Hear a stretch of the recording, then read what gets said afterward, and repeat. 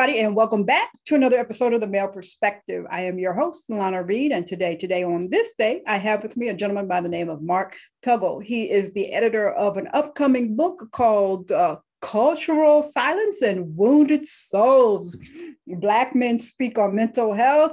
I am so excited to talk to him. I'm so excited that this topic is more common in today's world. So I'm just excited about today's conversation and to be kind of the first one to be privy to some of this information that's coming out. But first and foremost, as I always do, I take a quick moment to pause, say thank you to you for making time for me today. Time is a gift. Once we give it, we cannot get it back. So I truly appreciate you setting aside this time in your day to talk with me. And with that, sir, welcome to the show. You're welcome, and thank you for having me. It's an honor to be here with you. Awesome. You're in one of my favorite cities. So please tell everybody where I'm speaking to you from. I'm in the village of Harlem in New York City. I love the cultural diversity and the spirit and the energy. Just New York and Harlem got it going on. So kudos to that first and foremost. But anyways, let's get to, because I only got a short amount of time and I want to make sure I get to your work that you're doing. So as I mentioned, you have a book that's coming out. And as I was preparing for today's show, I saw that you have been writing and contributing to publications for many years now. So the first question I have to you is, why at this particular point in your life did this book come about? How did this book come about at this season of your life? That's a really good question, Lana. I have my own mental health journey. I was diagnosed with generalized anxiety and moderate depression about 28 years ago. And for a long time, I never talked about how I felt about it.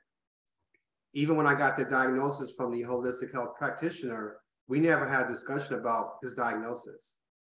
And, historically, Black men have never felt safe sharing their true feelings in this country. Mm-hmm. And I was the same way.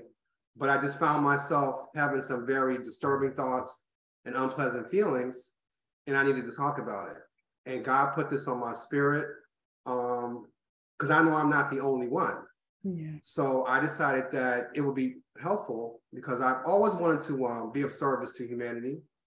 I've always wanted to serve young men of African descent. So I said, let me try to reach out to some people and hear their stories.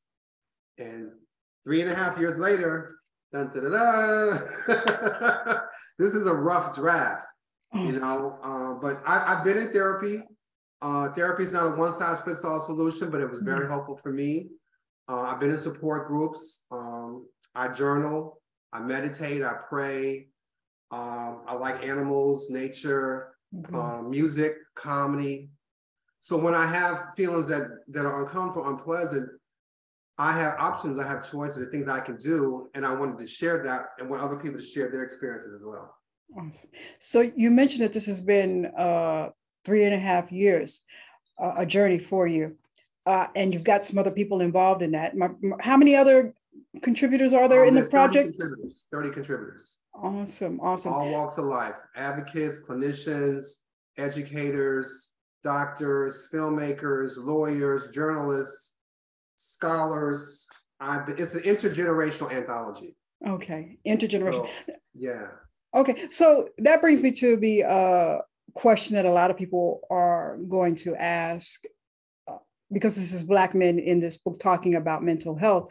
Why is it that brothers have historically been leery, pushed back against seeking mental health, talking about their mental health, being open to having therapy in the first place? I mean, why has that been an issue for you guys? In the 1800s, there was a guy named Samuel Cartwright. He was a white supremacist.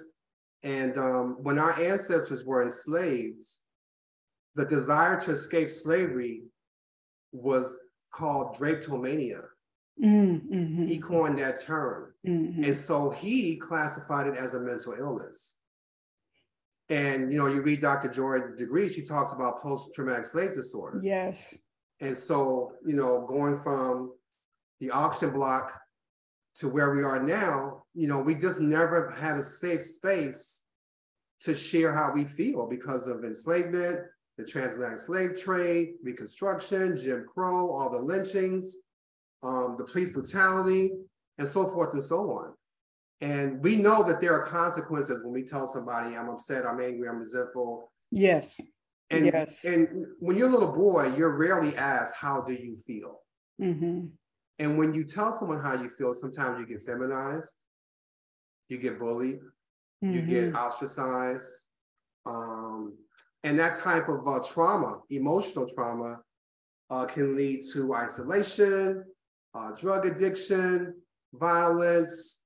So it's really important that we have a place where we feel safe, where we are affirmed, where we are valued, True. Where we feel we can trust the person in front of us, like I'm talking to you right now.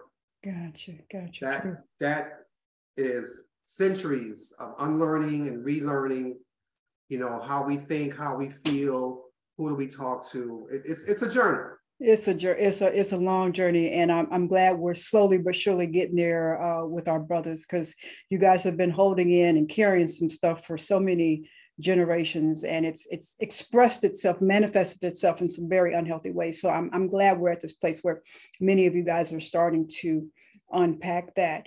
You mentioned, so I think you mentioned sometimes we have been mistreated differently when it comes to different drug epidemics and stuff like that. And I was thinking, as I was getting prepared for today's show, back in the days of the crack epidemic, right? And that predominantly hit our Black communities. And it was often a situation where you saw we were self-medicating, sometimes covering up mental illnesses. And in that time period, we were often criminalized. We weren't given the mental health services that we needed. And then fast forward to today, we're in the opiate crisis, right? And it generally kind of targets or hits the white community. But all of a sudden, we need to give compassion, we need to give mental health services. So we see historically how Black people and our mental health is treated differently in this country.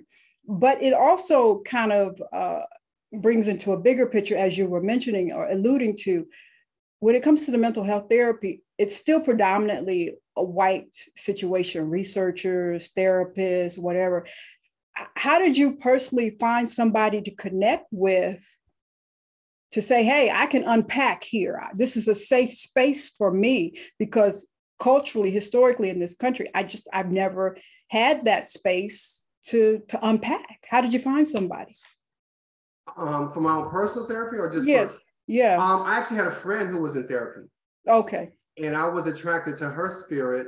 Okay. She told me what she had been through in her personal life, and I was diagnosed HIV positive 28 years ago. Okay. And at that time, doctors were telling people you have 6 months to live. So my friend suggested that I join an HIV positive support group. Okay. She said I should get a holistic health practitioner, and she suggested that I get into therapy. And this is 94, right? I'm thinking therapy is for rich, crazy white people. That was my immediate reaction, my visceral reaction. Yeah. She's got to be kidding, but she told me she was in therapy.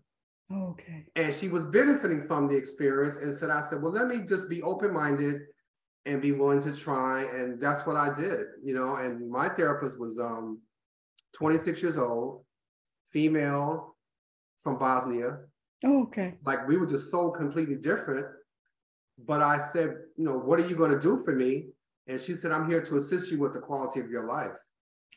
Awesome. And that really calmed my nerves, my anxiety, because I didn't know why I was there. Honestly, I didn't know. I never talked to a professional about my thoughts and my feelings, my beliefs and my attitude. This was a whole new realm. So I saw her every week for 3 years. And she taught me about checking the food labels. She took me to organic food stores. We would have sessions in Central Park. She put me in hypnosis. We didn't even talk about HIV. We talked about the little boy on the inside. Awesome stuff. Today, because of social media, you can go to Instagram and connect with a lot of service providers. People are doing podcasts now, because you mentioned it's kind of recent that Black men are actually talking about mental health publicly, Yes. because we've always had mental health. Everyone has mental health. Not everyone has mental illness. Yeah. So I think it's important to make that distinction. But Mental now we wellness. have access. You know, yeah. Awesome. But one thing I wanted to say too, you know, you mentioned the crack epidemic, which has not ended. When Richard Nixon was president, he coined the term law and order. Yeah. Right. So because he said that drugs was America's #1 problem. Mm-hmm. In his budget, there was money for drug prevention. I mean, for drug education and mental health education as well. But that money was shifted to the military and the police. Mm-hmm. And that led to mass incarceration and the prison industrial complex. And so now the idea, you know, Bill Clinton, George Bush, Ronald Reagan, you know, get tough on crime. So in New York, for example, when Mario Cuomo was governor, in New York State, there had only been 35 prisons in the entire history of the state. 35. In 12 years during his tenure, they built 38 prisons.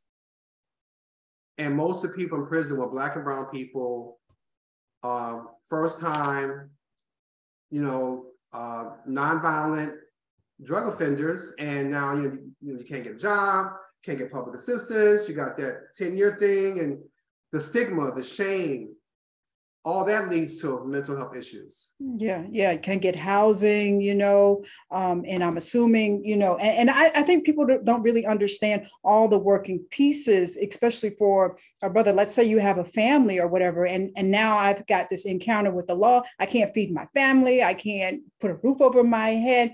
I can't, like you said, I can't even apply for services. You know, that stress adds to your mental health and well-being, not necessarily saying you're in a straitjacket rocking back and forth, but now I'm depressed. Now I have anxiety or whatever. And, you know, I don't think people understand the totality of everything that's going on that's impacting the health and well-being of our brothers out there. But like I said, we've got podcasts, we've got more awareness being brought to the forefront. So I'm hoping that we get there, because, you know, as we see with Twitch, you guys need safe spaces to kind of unload, because, you know, we don't need any more of those unfortunate circumstances to take place, which kind of brings me to the next question that I have with Twitch. In your own journey, when you were going through your mental health therapy, how was your support system? You know, because the Black community, we can be kind of hard. Did you have a strong support system, or were people teasing you, or? No, I mean, I value my privacy. Okay. So, and you know, privacy is often mistaken for secrecy. Okay. So that, you know, you have that conflict, that inner conflict, you know, who do I tell? Who can I trust? Yeah. Who's going to give me the compassion and empathy that I need? So there were people that I could talk to, but, and again, this is 28 years ago when this first started, when I became aware, you know, and awareness doesn't equal acceptance. True. So, you know, mental health is a journey. It's an emotional journey. It's a spiritual journey. It can be a physical journey as well, psychological. But yeah, I did have people to talk to. God has blessed me with people who also have the same experiences. Okay. So I felt less afraid, less ashamed, less alone.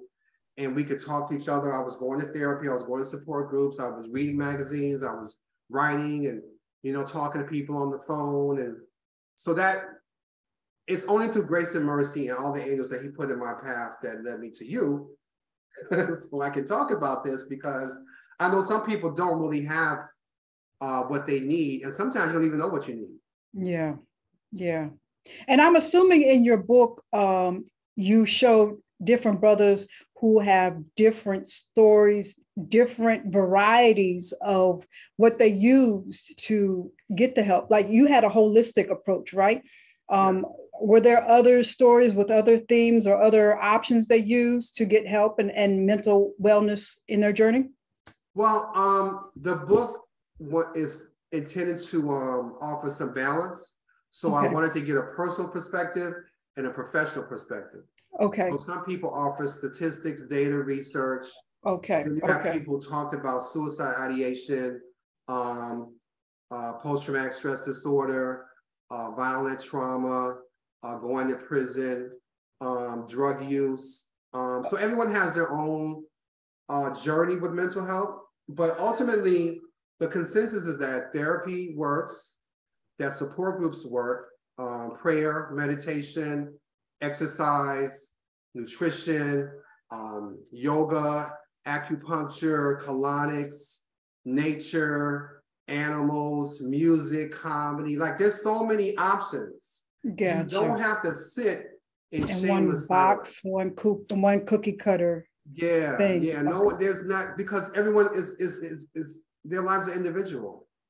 Everybody we don't all have the same beliefs and morals and values. We're Black men, but some are in the South, some are in the East, some are in the West, some are 25, some are 55. Then you have all the generational trauma.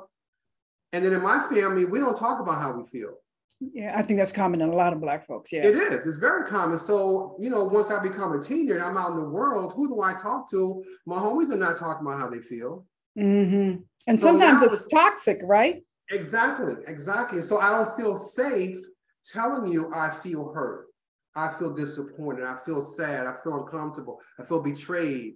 I feel insecure. I didn't have that language. Mm-hmm. Mm-hmm. And that's important too, is that all these men, they're not dealing with the white gaze, right? They're sharing their experience in their own word. I'm the editor, but they're telling their story. Okay. I'm just a vehicle, a conduit, an instrument. God is using me to share with the world, this is who I am, this is what I've been through, but now I'm on the other side of it, or I'm still dealing with it, or whatever it is. Everybody has their own journey. So, thank God there are choices, there are options, and there are solutions. I love it. I love it. Now, one thing I really like when I first connected with you, I like the uniqueness of the title. How is it that you came with that title? And what's the underlying of all of that? Cultural silence. I mean, we've been here for many, many centuries. And culturally, it was not safe for a Black man to suppress his feelings. Mm-hmm. We had to remain silent, or we would get killed, lynched, brutalized. We face all types of rape, murder, all types of heinous, inhumane crimes against humanity just for speaking out loud. Mm-hmm. And you learn that very early on, what to say, what not to say, who to talk to, not to talk to.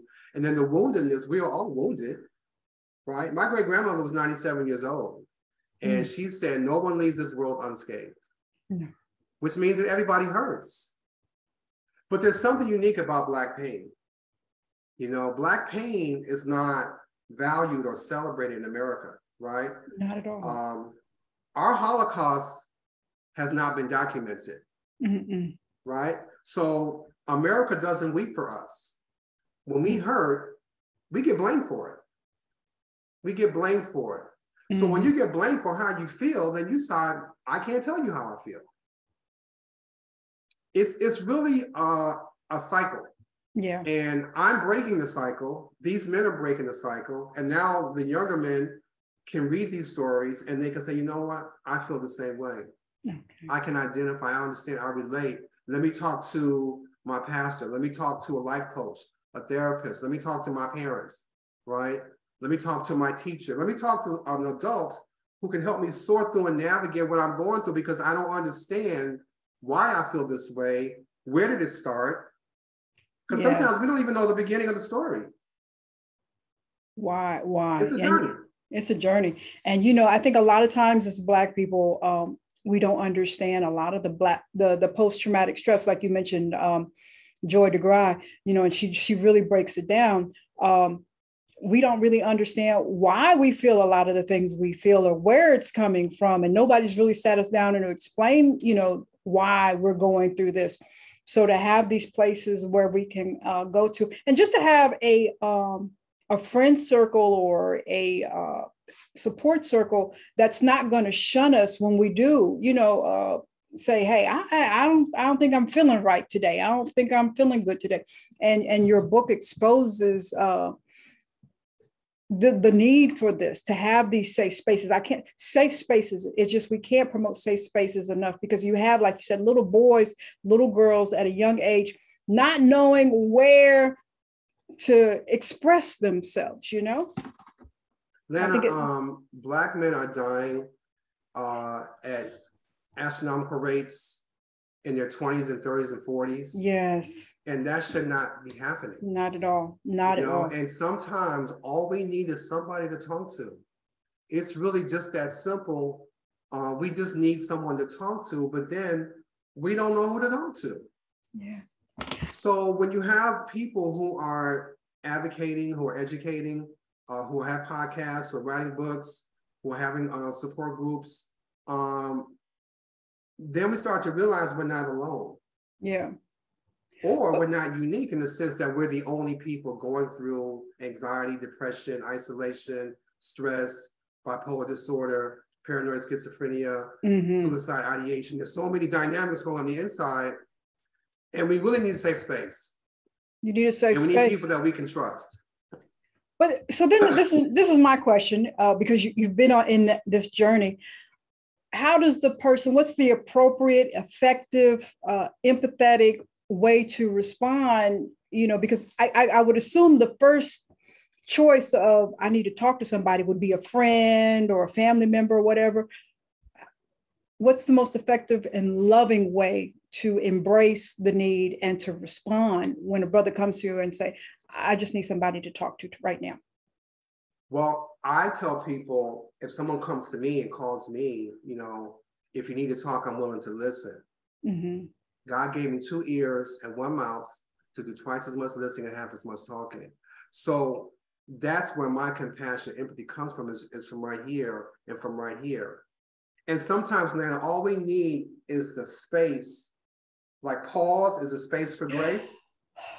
So we can just breathe and have someone to it may take 2 hours, right? Because I've had some long conversations like I know you have. Yes. And it takes patience, it takes tolerance. But I'm telling you, that person feels so like they lost 100 pounds. Yes. And now they know, okay, I have one ally on this planet. And that's how I get started. Because, the one person, each one teach one. Yeah.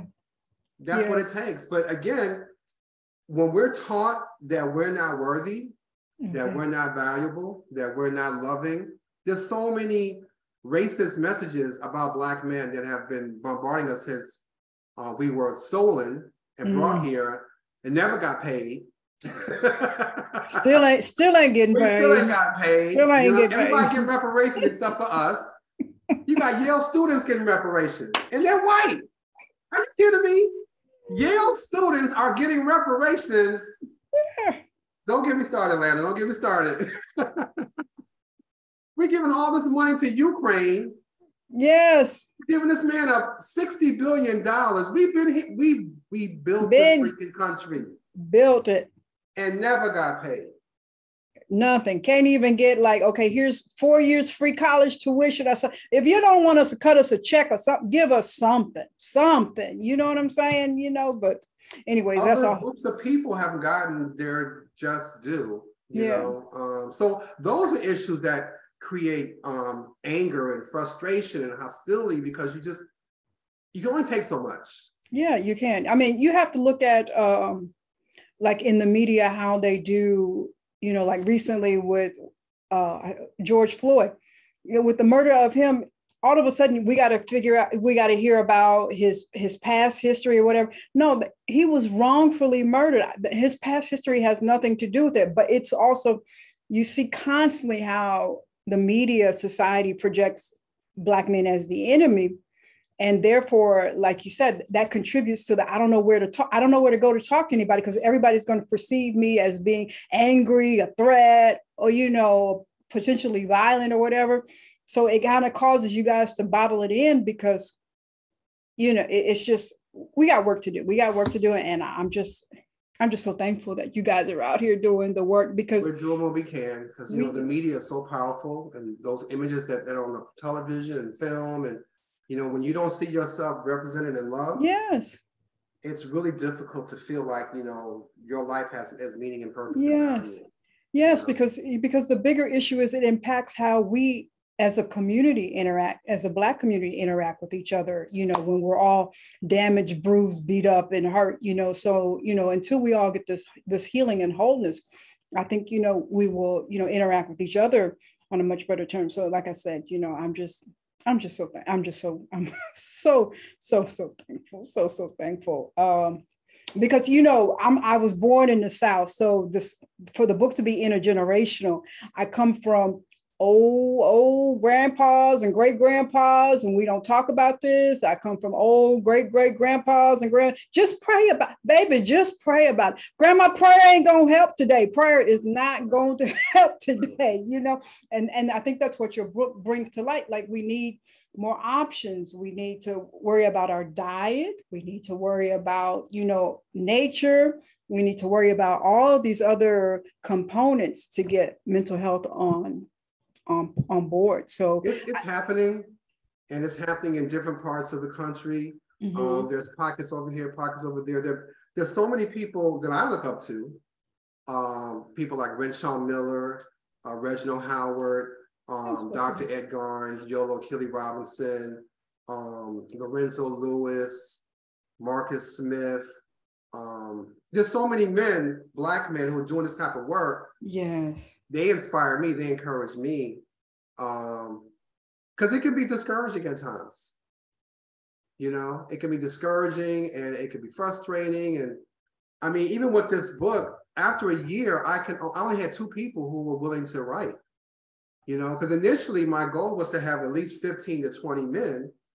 But after a year, I kept getting so much rejection and indifference. And, I'm Mark Tuggle. I'm not LeBron James. I don't have 300 million people following me on Facebook. You know what I mean? Gotcha. Okay. Understood. So like when I'm reaching out to all these people and I'm putting information in the Instagram and the Twitter and the LinkedIn and Facebook and WhatsApp, I just get indifference. Because again, who wants to be transparent? Who wants to be vulnerable? Who wants to take off that mask that Paul Laurence Dunbar wrote about? And say, I'm hurting on the inside. That comes with great risk. Yes. You're afraid you're going to lose something or someone, because not everybody understands. Yeah. Okay. And again, historically, we have been blamed for how we feel. And so you don't feel like I can honestly tell you that I'm hurting. If you're an athlete, you can't talk about pain. You can have a concussion, they put you right back on the football field. You got to make that money. All about the Benjamins. You're just a enslaved person in a uniform for a team at that particular point. Yeah, I mean, that's why I'm rocking Bob Marley. He says what do you say about the mental slavery? Yeah. What was the song he wrote? I can't think of the song right now, but he said something about mental slavery. Mental slavery. Anyway, we're both showing us open-minded to new ideas, new people, new situations, and let somebody in. Let somebody in. Let somebody know that your heart is hurting, and let me hug you. Yeah. Right, and give you that affection, that intimacy. That's another thing too that's missing in amongst Black male community. Sometimes is intimacy, because sometimes intimacy is viewed as homosexual. Right, so you get feminized, and people start to call you out of your name, and now you're less Black. You're not masculine, because we have masculine issues, and it's just so much that we're fighting against. Yes, indeed. So we need each other. We need each other, and we got to be able to look at each other in the eye and say, I love you. You're my brother, and I'm here for you. That's true. I mean, that's what I try to do. You're doing it, and I want to reel back, because you were saying you were struggling at a point to get some brothers to contribute to the project. Yeah.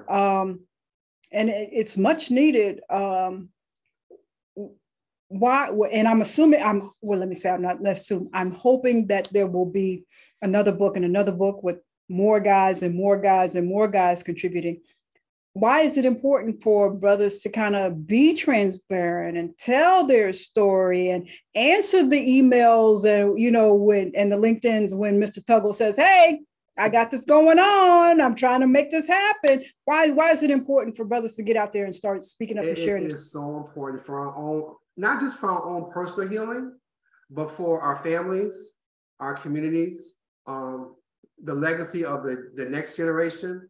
So like my nephew, I want my nephew to know if he has feelings that are troubling him, he can call his uncle in New York and talk about it, right? Because his father is not present. Okay. So because his father's not present, he's not having that male energy. Okay. Yeah. And that's really important when you get that as a child. If you don't have that, you may find it in other ways that may not serve you, you know? So I want him to know that I'm here. And I think that's important that we pass this on. So instead of passing on trauma, let's pass on truth. Whew. Yes. Right? Let's pass on love. Let's pass down healing and wholeness and wellness and affection, intimacy, friendship, brotherhood, unity, flexibility, all those spiritual principles that we can practice, you know, and we learn from each other. So there's 30 stories here. Each one is its own unique journey. Everyone has their own vocabulary, their own perspective, their own worldview, and it's not one size fits all. You might read 30 stories and identify with one person. And that could be the one person that have you pick up that phone and say, I need somebody to talk to. Yes. Sometimes it's just that simple. I need someone to talk to. And once the conversation goes, you start to remember what happened when you were 5, 15, 25, because it's a two-way street. Communication is a two-way street. Mm-hmm. And then, you know, you get some relief. That's been my experience. Just talking it out, my body starts to, you know, woosah. My body starts to woosah, and I become less tense and less stressed. And I still got pain, but pain shared is pain lessened. That's true. I don't have to keep it to myself no more. That's true. Because secrets lead to diabetes, hypertension, yes, strokes. Look at Arthur Ashe. Arthur Ashe was taught as a kid to not talk back, just like Jackie Robinson was to the white folks calling him the N-word. And he developed AIDS virus, but he had all the stuff on the inside. Stress, ulcers, everything. Yes. Yeah.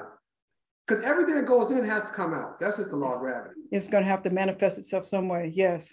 And sometimes we turn in on ourselves because we just don't know. And you're not wrong for not knowing, but again, this is why we're here, to let people know, you know, you're not alone, and we love you, we care about you.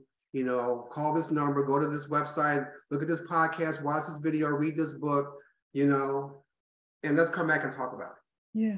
And I'm assuming that, you know, you mentioned that somebody might identify with one story, but I'm assuming that if somebody reads the book, they might say, I don't identify with these stories, but, you know, that sounds like, you know, my brother so-and-so, or that sounds my so-and-so, you know, maybe you need to check this out, or maybe you need to, because sometimes you just kind of have to breadcrumb some people the information and be, oh, okay, yeah, I think I'll go see somebody now, you know. So I think though, even though somebody might relate to one story or whatever, they might know somebody that's very familiar, you know, in the various stories. So we're part of the human family. So we're husbands, fathers, uncles, brothers, cousins, co-workers, classmates, neighbors, friends. Yes. You know, so if you were to read the book, maybe you'll see something in someone from your family, your friends, or a Black man that you think could benefit from this. Yeah, just slide it on. Like, look, I ain't saying you need to read it, but you need to. I ain't saying you need to read it, but you probably need to read it. You're right, because I think I've learned to be discerning about how to express, because you don't want people thinking that you're thinking that they are, you did the whole crazy thing, and you know what I mean? Because that turns people off. Yes. You know, especially brothers, yes. Yeah, because you know, we got the ego, the image. Oh my God. I mean, I know you ain't calling me crazy. What crazy? I'll show you crazy, you know. Now we want to be Mike Tyson, you know. I know, right? He had a fight since we was 15 years old. Now we want to be Mike Tyson. So, you know, it's a lot of unlearning and relearning that we have to do, you know, but it's happening.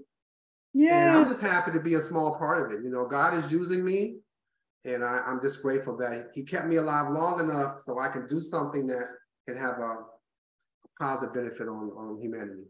Yeah, we have to get volume 2. We have to get volume 3. We have to get volume 4, you know. I've got some other ideas. Yes, you know, because like, you know, everybody's story is so unique and individual. And, you know, I think there's so many stories out there that people can relate to, you know. So I just think it's important that we just keep on having these conversations, keep on having these dialogues, keep on having people pour the information out into this world, because I sadly, I think, it's going to take our community to heal our community, because realistically, they're not going to be, hey, we need to kind of help them out. So right. it's just not going to happen. So we're going to have to, take ownership on some of this ourselves. And that's getting our stories out, because like I said, it impacts how we interact with each other. So it's very important. It's very I think we have the greatest stories never told. Indeed. I mean, I just, when I think back on my elders, and you were mentioning this, a little bit earlier, just having men in my family that don't hug, don't know affection or whatever, and how that generationally affected massive amounts of cousins, and just little things, how it just kind of trickles down, that we need to really kind of unpack and fix and correct, so. But let me ask you this, because a lot of brothers might say something like, and I've had this conversation before, so that's why. Okay, I'll go see somebody. Okay, I went to see somebody. It's done with. Therapy, it's an ongoing issue. Please explain that this is not one and done. No, it's not. And again, therapy is one option, right? And it's not a one size fits all. Yes. So, and some people see a therapist once a week. Mm-hmm. Some do it bi-weekly. Some do it once a month. Some stop after a few weeks. Some stop after a few months. I did it for 3 years, and I did it again because my therapist, she moved on professionally. Mm-hmm. So I found somebody else. So I was in therapy on and off for about 10 years until I felt empowered enough to just cut that umbilical cord and move on with my life, But, there's life coaches, there are social workers, there's psychologists, there's therapists, there's all types of support groups, and all the other ways to deal with how you feel, coping mechanisms. So even if you don't feel comfortable talking to a therapist, get a piece of paper and write down your feelings for 15 minutes. Mm-hmm. 15 minutes and just stop. Mm-hmm. See how that works. Pick up the phone and call somebody for 15 minutes. Tune into a podcast. There are podcasts, bunch of podcasts, right? You go to Instagram, Twitter, Kizzle, Philip J. Roundtree. There's so many different podcasts out there. And like I said, prayer, meditation, journaling, music, comedy. Like when I'm not feeling my best, I'll put on Cedric the Entertainer because I know he's going to make me laugh. And laughter is healing for the soul. Yes. Something that simple that I never thought about 30 years ago. Oh. Because no one planted that seed in my head. Just have a laugh.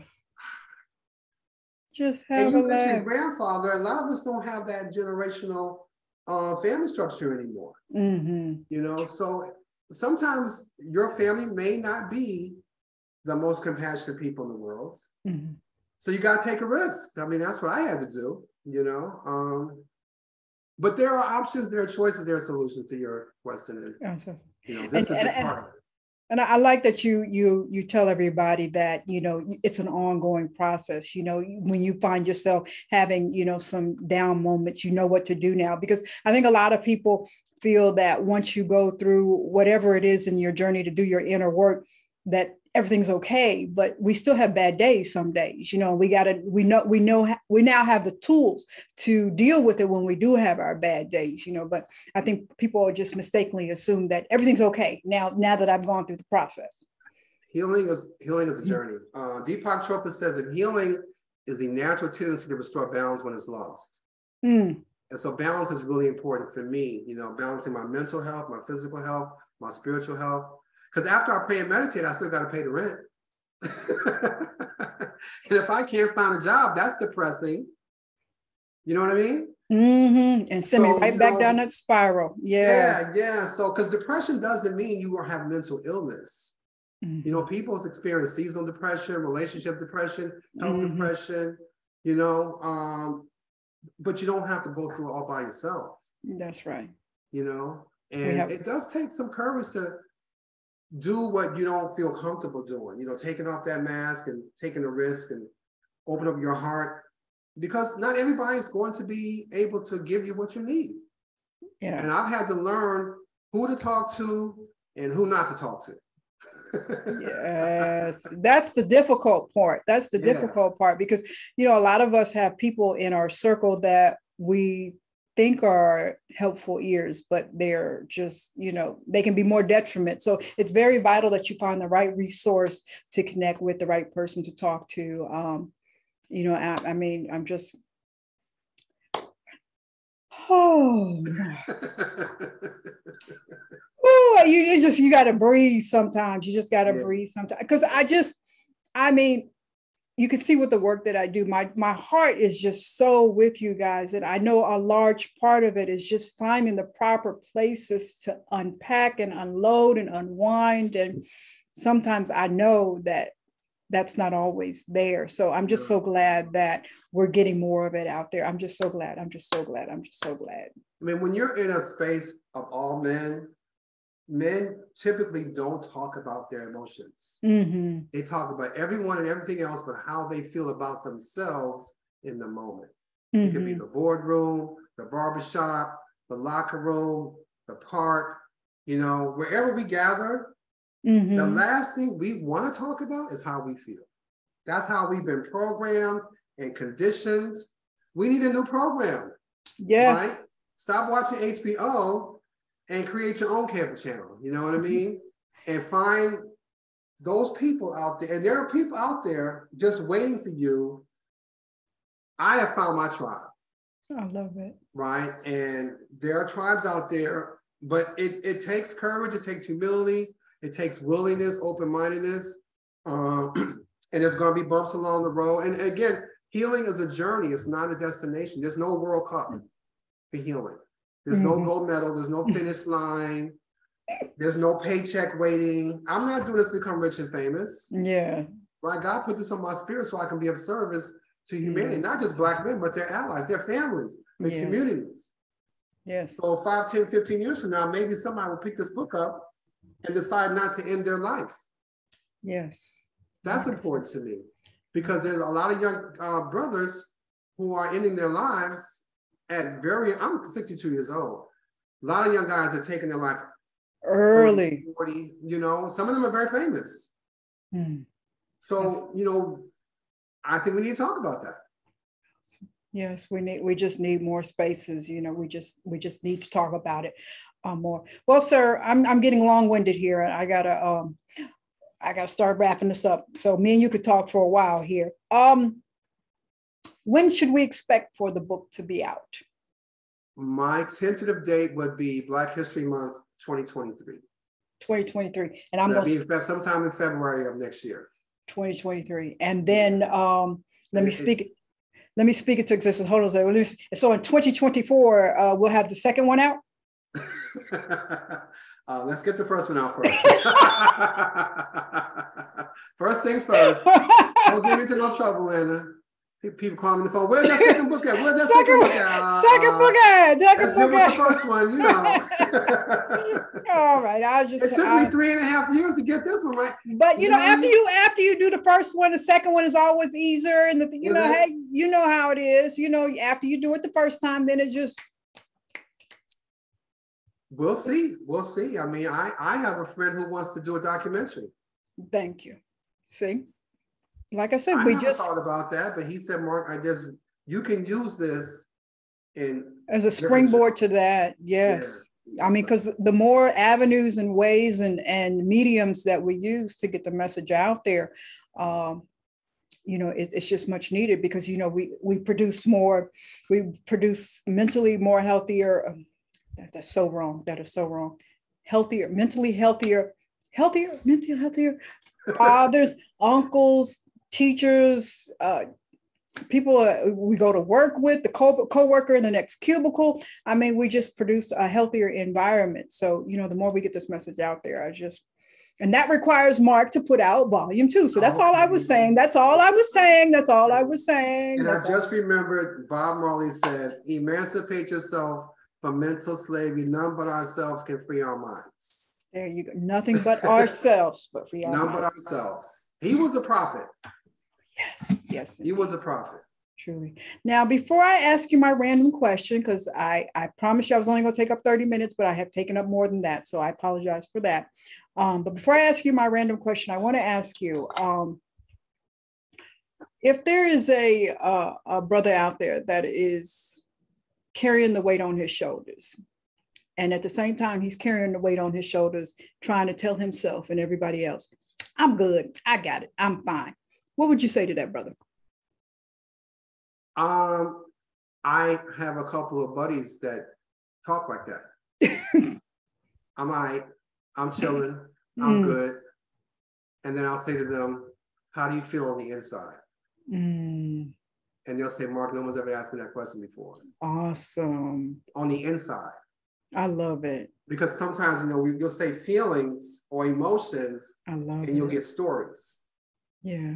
I don't like my job. I'm tired of school. You know what I'm saying? You'll get a story. But if you ask about the inside, it almost forces them to actually think about it. Emotional intelligence. Yeah. How do I feel on the inside? Now that you asked me to, they'll tell me the truth. Okay. So we got a new tool to use now. Okay, I'm start using that question. How do you feel on the inside? Good one. I like because that. Because Iyanla Vanzant says everything happens twice: first on the inside, then on the outside. And I agree.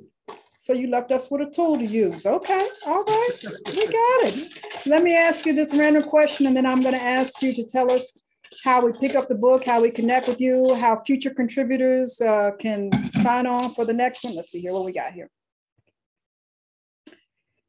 If you could have an all expenses paid trip, where would you go?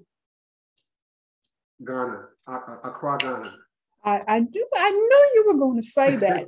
I want to visit the slave dungeons. Yes. It's on my bucket list. So that's one, because I've been to, that's where I want to go. Okay. All right. Okay. All righty, dear. So tell us how we, when it's available, where we're going to be able to pick up the book, how we connect with you to kind of keep on track on when it's released and everything. Just give us the whole lowdown. Well, again, my tentative date is February 2023 on Amazon. I can be reached at my website, www.culturalsilencewoundedsouls.com.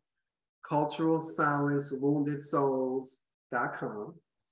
I'm available on Twitter, Instagram, Facebook, LinkedIn, and WhatsApp. Mark J. Tuggle, Tuggle, Mark J. Tuggle. So I'm on social media. I'm available. Holla at your boy. Holla at your boy. Holla at your boy. You know me. Let's talk. Let's kick it. Let's chop it up. Yeah, I enjoy dialogue, though, man. I really do. Awesome. Because even like with today's world, somebody could say, you know what, I'm in Seattle and I'm struggling, but it seems like this brother, I like his spirit, his energy. Let me kind of reach out over the internet and connect with him. And he can, mentally kind of help me through some things, and I think that's another beauty of today's world is we have so many avenues and options open to us with this technology to find the help that we need, So when we don't have family systems or friend circles or somebody in our community, we can start tapping on this keyboard and where do I find the help? How do I pick up the book? How do I, it's just, we have some ways to kind of get the help we need today. So sometimes you can just Google Black men and mental health and see what comes up. And I mean, Google is Google. Yeah. And that's before we go, I think that's another thing people might want to kind of dump it all in the same bucket and not really understand. And you kind of touched on it. Black men and mental health need different avenues than white men, white women, and mental health. There just needs to be a different cultural understanding because I think sometimes people want to back that up. And I don't want to start talking again because I had just finished everything. But anyways, we'll talk. We'll probably get you on board for the next book. We'll have to bring you back for the next book. But anyway, sir, you just keep healing, keep being whole, keep touching lives and bring it in a little bit more closer. Bring it in a little closer so we could see there. Could you bring the book? There we go. That's a rough draft, y'all. That's a rough draft. Coming soon. You saw it here. When did we get it? Yesterday? I got it yesterday. I was happy to the runaway slave. Oh, thank you. Thank you. I ain't mad at you. I ain't mad at you. Yeah. Well, sir, I have truly enjoyed myself. Good. I have truly enjoyed myself and the information that you have shared. I'm so proud and pleased. Thank you.